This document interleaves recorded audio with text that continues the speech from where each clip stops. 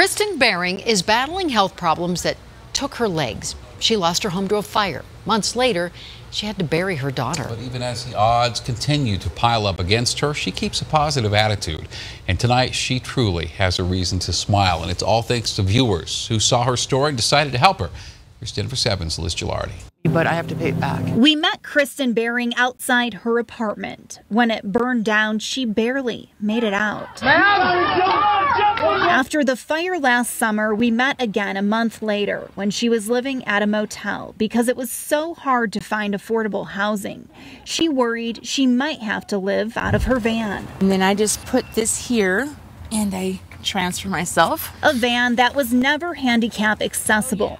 Kristen is a double amputee with end-stage kidney failure. When we saw her this summer, she was weak from a hospital stay and having trouble getting in and out of the van that was falling apart. Let's go find ink pens. She wasn't thinking of herself, though. Weighing heavy on her mind was paying for school supplies for her 5th grade son, Logan.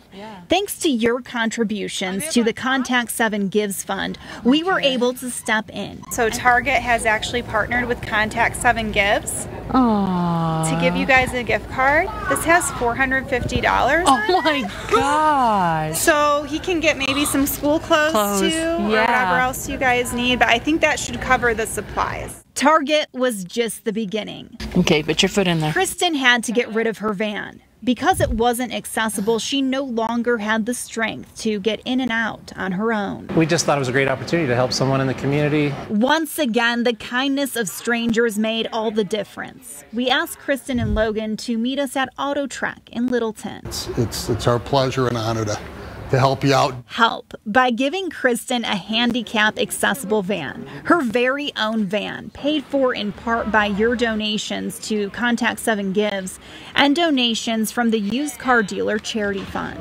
Unlike her old van, this one has a ramp. She can drive it while sitting in her power wheelchair. That's brake.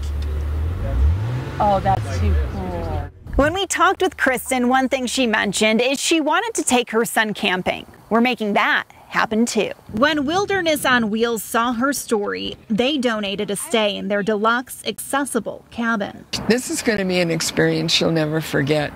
And since she's been through such hard times, you know, we want to give her a positive day or two of being up here. A new van, school supplies, a camping trip, all made possible by you through donations to our Contact 7 Gives Fund. It's going to make a difference in her life. We can see it from the smile on her face and the tears of joy that she's got. And partnerships with the Colorado Independent Auto Dealers Association, Auto Track, Target, and Wilderness on Wheels. Everyone came together to help Kristen and Logan. Thank you. I just want to tell everybody that helped. Thank you so much. Because this is going to make a big difference in her life. Thank you for helping us help Kristen. Liz Gilardi, Denver 7.